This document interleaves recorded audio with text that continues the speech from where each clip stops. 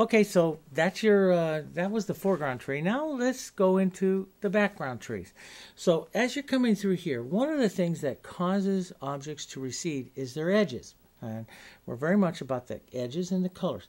The colors have to become softer like the background, and then the edges have to decrease. In other words, you can see more sharp edges, what we call found edges, as objects come forward, and then as they go back, they get blurry, okay, as atmospherics take over and everything, and light and water vapor bends the light, and everything starts to look a little bit blurry. So they get lost, and the edges maintain softness. So if I was going to say this is a tree right back here, you get an impression, and I want to put one right in here, I got to paint one right between this one and this one here to get a good depth. And that's what a good landscape painter will do. If you put the three objects in, if you have at least three planes, then you'll have more visual depth in your painting. So what I want to do is, it's also going to be descending down here in size. Let's just say I set a vanishing point right here, a point on the horizon where everything is going to be. And so the size of this will go up like this, and you don't have to be perfect, but so if I set one right into there, it's got to come up right about up into this size right here, maybe right about here. If it was going to be the same type of tree, it would be about this height. And so you can use whatever you want, some of the sky color and some of your browns, very softly. It shouldn't be as harsh as the forward browns here. But if we lightly sketch in, allowing a little bit of the sky to come in, the tree will start to set here back. So you can see a little bit of the sky coming through, which is what I want. I don't want it as dark as this one. We can put a little more color working into that one, though, just a bit here. But we want it back, and we want to put in some, edges and stuff like that here, and some ideas and stuff, but we don't want to get specific. So I want to use my colors softly, use the brush, and just lightly sketch. And you can, I'm using more of the bristle this time rather than the hard edge of the synthetic, so that the edges of everything I do here in this tree stays very, very soft here. So I'll do that and a few other things. Now you won't pick up detail. You won't pick up a whole bunch of fine little branches that you would pick up like onto this one here. You'll pick up little branches and stuff coming out. You won't have that here on this one because they're getting lost into the painting. You'll pick up a few of them, but not very many here as we're setting it back.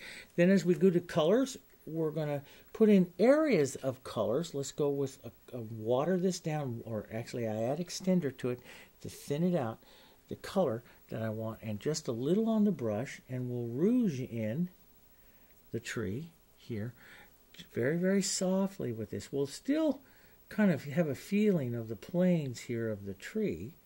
We'll allow a little ground to come through here and there, but we'll have some feeling of the planes of the tree, but the colors will be softer. A couple of them across. The colors will be softer here, heading more towards that background. So then we'll build a little bit more, but not as dark as you would have here.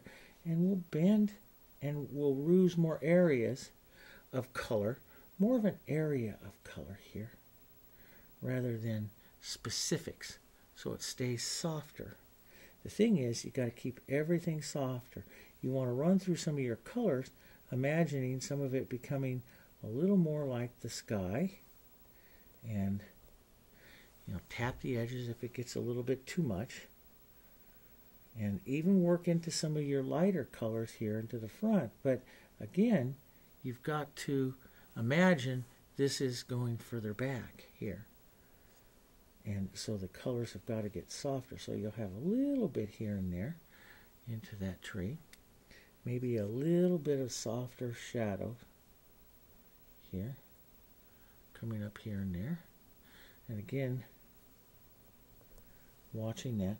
If you wanted to put another one back in here, you could put another smaller one coming like right in here. Just an impression of it, even heading right towards the background here. And of course I wouldn't set up a landscape just like this. I mean, this is just for painting purposes here, but you can get the idea that it's going back. You can get that depth to it. You do want to set in ground contact lines. In other words, you want to bring the ground into contact with the tree. And so, you know, we'll take some of these darks and apply it like right up in through here. And you can see as I build this dark up into here, I'm setting the tree down onto the ground here. So we do want to have some of that happening. The contact lines are very important here. Here we go. As that sets into our tree.